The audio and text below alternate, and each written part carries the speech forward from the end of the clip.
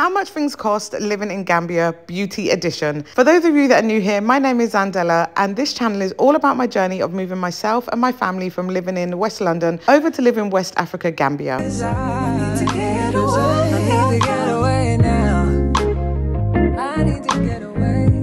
In this video, I'm going to be covering some of the monthly beauty treatments that I get living here in Gambia and how much they cost. So if you are someone who is living in Gambia or you're curious about what type of services they offer here, then keep watching.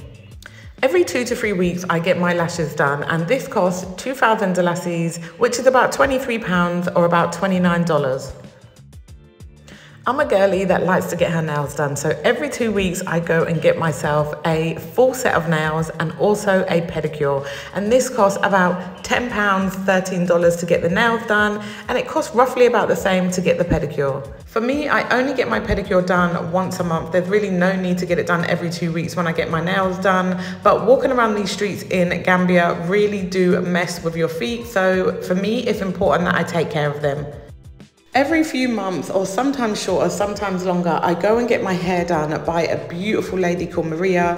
This lady really does take care of your natural hair and can do any braid style you want. All you have to do is show her a picture and she can do it for you. She is really affordable and her salon is inside her home or at the side of her home. And as you know, Gambians' love language is food. They want to feed you. So whenever I get my hair done, they truly do take care of you and do not stop offering to give you food.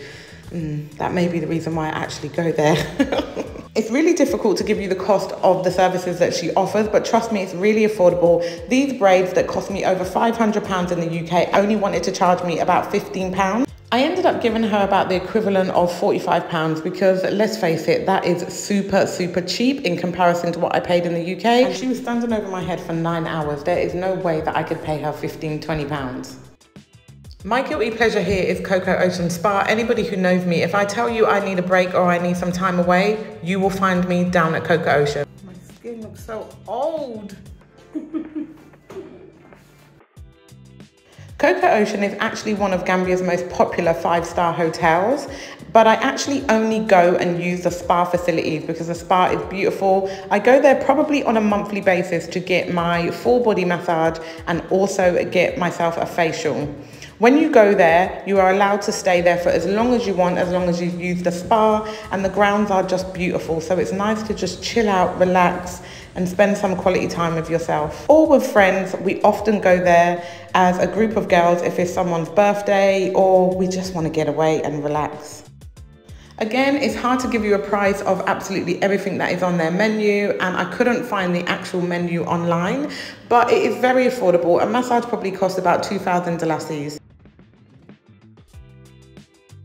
Laser hair removal is probably my least favourite beauty treatment that I get done here in Gambia, but it is essential. Unfortunately, I suffer from PCOS and I have male pattern hair growth on my chin and upper lip. So I have to go there on a monthly basis to get it done, but I find it extremely painful and I cannot wait for my 10 sessions to be finished. I only get my upper lip done and my chin, and that cost me 2,000 dollars for both of them, which is equivalent again to about £23 or about $29. Oh my God, I think that's up too high. Oh my God, it's awful. I can't take no more. I don't care. Take no more. These people know that I am a complete baby when it comes to pain, so when I start screaming time out, they literally just continue. But I actually never last a full 15-minute session. I usually get to about 7-8 minutes and then that is truly it. I'm done. I also get my eyebrow waxing done at Studio Imagine because whenever I get threading, I get a horrible rash around my eyebrows, so I never get threading done anymore, and I prefer to pay that little bit extra to go and get the waxing done. I find it a lot more cleaner as well. That's it, guys. Thank you very much for watching. Please don't forget to like and subscribe if you want to know the cost of things living in Gambia.